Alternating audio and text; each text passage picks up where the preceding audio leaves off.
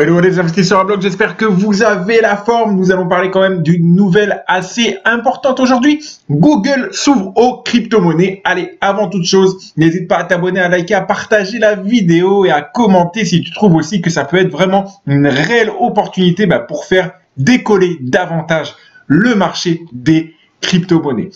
Donc, allez, on démarre cette vidéo. Dans les minutes qui suivent, nous allons quand même analyser vraiment de très près d'autres crypto-monnaies, le cours d'autres crypto-monnaies qui sont assez importantes aussi et qui jouent un rôle important dans l'écosystème. Et on a quand même dans l'ensemble des assez bonnes nouvelles malgré le climat un peu mitigé global des cryptos et de l'investissement en général. Allez, on y va. Google a récemment engagé Arnold Goldberg, j'espère que je le prononce bien, un ancien cadre de PayPal afin de prendre en charge sa division consacrée aux moyens de paiement. C'est un domaine où le rouleau compresseur Google n'a pas encore réellement pris pied. Le succès de Google Pay a en effet été mitigé, mais l'entreprise compte bien changer cela en s'ouvrant à de nouveaux services. Alors vous le savez également, Pay, c'est une crypto-monnaie que je suis depuis très longtemps, qui m'a permis de prendre d'ailleurs un joli bénéfice. Si tu es sur mon canal Telegram, n'hésite pas à aller le rejoindre en description. Rejoins le canal Telegram et tu verras, je partage aussi ce que j'ai pu prendre en bénéfice sur Pay. Alors, sur Pay, il faut savoir que je suis encore dans le marché actuellement. J'ai revendu une partie. Alors, pourquoi je te parle de ça? Je fais une brève parenthèse. Pay est simplement un système de paiement hybride qui permet de payer de monnaie fiat euro-dollar aux monnaies crypto.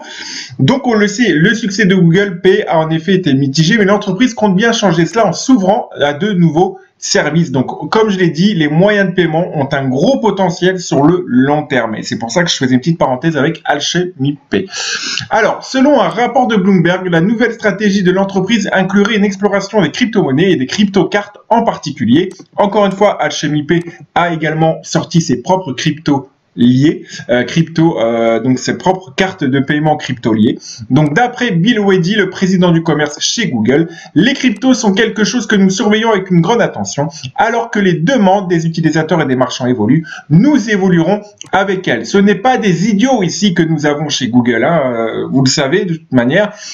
Donc Bill Weddy, le président de commerce chez Google, quelqu'un qui doit gagner un salaire à 7 chiffres annuels ou un peu plus, voilà, il sait un petit peu de quoi il parle aussi. Pay, je refais une petite parenthèse du coup, vous le trouvez sur Coinbase, vous le trouvez bien évidemment maintenant sur Binance depuis peu. Voilà, il est très accessible et également sur crypto.com.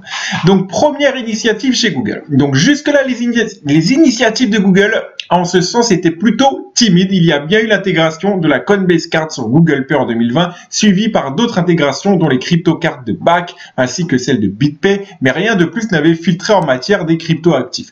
Là, ils mettent vraiment, on va dire, l'accent, tu vas le voir dans le prochain article, que voilà, tout payé en crypto-monnaie grâce à Google, point d'interrogation. Le géant vise le nouvel Eldorado des paiements. Eh bien, il aura fallu du temps pour le décider, ce géant. Mais une fois qu'il a commencé, à mon avis, il ne risque plus de s'arrêter.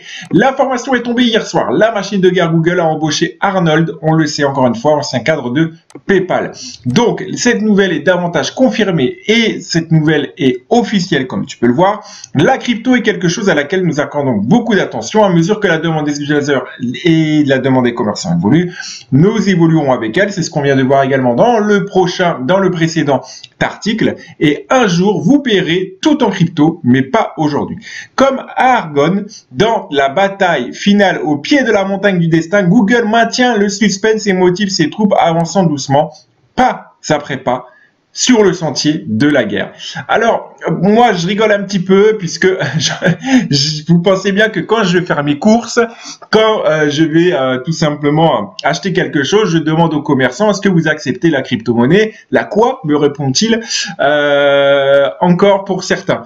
Donc, me répondent-ils encore pour certains, pardon. Donc, voilà, donc c'est assez marrant et je leur dis, vous verrez, un jour, nous pourrons payer absolument tout en crypto-monnaie. Donc du coup, ça me fait l'occasion d'en parler à droite et de gauche. Voilà, ça me fait plaisir et je vois un petit peu, je teste un peu le marché. Il y en a qui connaissent, d'autres encore non. Mais en effet, je suis entièrement d'accord avec le fait qu'un jour, on paiera tout en crypto. Et moi en commentaire, si tu es d'accord avec ça aussi. À l'heure actuelle, ces différentes intégrations permettent à ces clients de détenir des bitcoins de leur carte numérique tout en payant en monnaie fiat, monnaie fiduciaire, rien à voir avec le fiat de payer avec des voitures italiennes. Donc les pions sont placés, la carte de guerre est étalée sur la table. Il est fort à parier que la possibilité de payer directement en crypto depuis l'application Google Pay n'est plus très loin. Et ça, c'est génial. Allez, on regarde du coup un petit peu du côté du Bitcoin. Le Bitcoin, ce qu'il nous raconte, c'est quoi? C'est tout simplement, actuellement, nous nous trouvons en weekly. Souviens-toi, dans les précédentes vidéos, je t'ai fait voir comment faire tout cela. En weekly, on va tracer notre support. Voilà. Le support qui est ici. Tac. Et on est, comme tu peux voir, en plein dessus avec un rebond qui est absolument magnifique. Maintenant, on va voir hop, ce que ça donne en monthly. Et on retrouve quelque chose que moi là, j'adore tout particulièrement. J'espère qu'on va clôturer dans la même configuration. On est le 20 janvier, je croise les doigts qu'on clôture dans la même configuration. Donc voilà, plein d'autres éléments à prendre en compte. Encore une fois, n'hésite pas aussi à télécharger ta vidéo gratuite aussi qui se trouve en description. Tu l'as dans le premier lien, il me semble-t-il. Voilà, et puis tu pourras aller plus loin dans ma formation si tu le souhaites. Voilà, vraiment si tu le souhaites, c'est à toi de jauger. Bref, donc voilà, donc on a ici fait tout simplement donc un support avec une résistance qui est aux alentours aussi vraiment aux alentours des 61 637.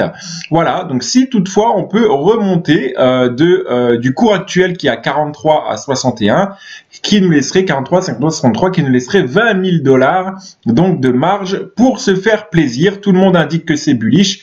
Je suis en partie d'accord. J'attends la clôture du mois prochain, la confirmation de tous les signaux en cours. Et ça, je t'invite vraiment que tu le fasses avec moi, quelqu'un d'autre, peu importe, vraiment à te former sérieusement. Mais-y le prix, oui, parce que c'est un certain coût de se former. Mais une fois que tu as mis le prix, eh bien derrière, tu as des retombées qui sont tout à fait exponentielles et trouver les bons signaux d'achat, les bons signaux de vente, combien vendre de ton portefeuille, à quel moment acheter, à quel prix acheter, etc.